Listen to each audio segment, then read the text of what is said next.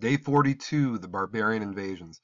Now, the word barbarian simply means not Roman, and these different barbarian groups were different in a lot of respects, but to the Romans, they put them under one umbrella, barbarians. Now, I think a parallel we see in American history is that the Native American tribes are lumped together, Indians. And I think even among educated people, if you were to ask them the difference between a Chippewa or a Sioux or a Cherokee, I don't think a lot of Americans know that. It's kind of lumped together under this big umbrella, Indian. And the barbarians were one of the main reasons Rome fell. And the date Rome fell is 476 AD. And I think this painting shows, what you need to see. So after about 1,000 years, the Roman Empire finally falls. So who were the barbarians? These people who were, I want to say entirely responsible for Rome's fall, but were a big reason for Rome's fall. Like I said before, any group that was not Roman. And these were the groups of people that were living in Europe that weren't part of the Roman Empire. And yes, I noticed these people are naked, but their fighting style was, especially to a Roman, very primitive, where they would show up on the battlefield with very little clothing, if any, and with wooden weapons, very undisciplined fighting style. And it was a real stark contrast to the Romans, culturally and in every way. And the history of the barbarian people to Rome was not a positive one. I liken it to kind of a thorn in the side. They were just kind of irritants, and they were so different from Rome, and they wouldn't join Rome, and they didn't have that order and structure that the Romans prided themselves on. So it was not a friendly history. The barbarians struck me as an irritant to the Romans more than anything. And you can see there's a lot of variety between these barbarian groups. Now, if you come from European descent, you can see the various groups of people that were there in the modern countries. So, for example, I see the Anglo-Saxon, the Angles land, England. I see the Franks. Frank sounds a lot like France, okay? Even the Lombards, the northern part of Italy to this day is still called Lombardy. And you can see that, a lot of different barbarian tribes existed and were migrating into Rome, because again, Rome had stuff that they wanted. It was a place that had wealth, and they were attracted to that. Now, the culture, if you put it as Germanic culture, was a very warring, fighting culture. There's a lot of infighting among themselves. That's how they learned to fight. Now, to make a living, these were hunters and farmers, subsistence living for all intensive purposes. Now, to their religion, it was fighting. To get to heaven, to warriors' heaven was Valhalla, and they had animal and human sacrifices. Some of them were very torturous and very gross and very violent. But that was their culture. Now, eventually, Christianity did set in among these people, which caused an assimilation. But prior to their Christian conversion, their practices, we wouldn't recognize them in modern times. One of the legacies they did leave behind are the days of the week.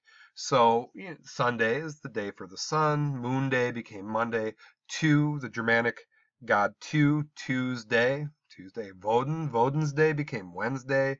Thor's Day became Thursday. Frigg, which was Woden's wife, was Frigg's Day, was Friday. And then we have a vestige of the Romans with Saturn.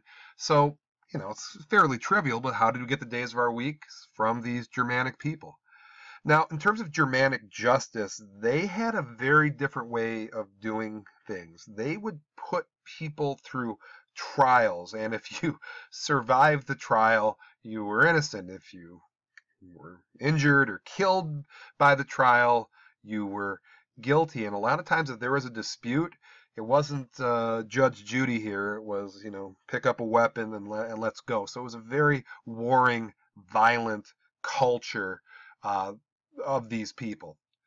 And there were several of them. Again, I want to make this point here that if you look at the United Kingdom and the British Isles, a lot of Americans don't know this. The big island to the north is Scotland. Now, the Picts were a distinct people from the other groups. To this day, Scotland is distinct from the other parts of the island. The large part of the island became the Anglos and Saxons. Angles land, England, Anglo-Saxon became, the English part, the largest part of the island. Then the western part with the Britons is modern day Wales. So if you are Scottish, Welsh, English, these are, your predecessors. These are your ancestors. Now to the west, it didn't appear on this map. Ireland is a sovereign nation, and the Celts resided in Ireland, and the Jutes, the modern Danes. And you can see these are the ancestors of modern Europeans. So we took a pause, and we talked about our favorite story, which we probably could have used after a PowerPoint lecture. And I loved hearing the stories. Some people chose scripture. Some people chose movies. Some people chose books. Some people had family stories. Some people had funny stories from middle school and teachers that, split their pants and all that kind of thing. And it was fun. That was a fun part of class, sharing stories and explaining why your story is such a good story. And the reason why we stopped this is maybe the biggest contribution from these Germanic people, not the days of the week per se, was a book. And there's a book called Beowulf. Now, Beowulf is the oldest known text in the English language. And within the book of Beowulf, there were 10 archetypes. And archetypes are big ideas that apply to many things. And these are the 10 archetypes. And if you look at any modern movie, modern book, your favorite story, I'm not saying it has all 10. I think Star Wars has all 10, but most don't have all 10, but they have a few of these. So this notion of good versus evil. What is good? What is evil? A lot of stories have that. Forging a self-identity. My favorite movie is called The Truman Show, and that's exactly what that archetype is. Finding out who you are. I would argue that's what high school's all about. Strength and skill. Stories of strength and skills. A lot of sports stories. I love hearing stories about the 89, 90 Bad Boys basketball team, of all their skill and how they defeated everybody. Those are cool stories. Rags to riches. Getting money. Getting wealthy. Lots of stories have that. Religious beliefs. Stories of religiosity. Obviously very important to some people. Violence. People dig violence. They like violence in their art. They like violence in their stories.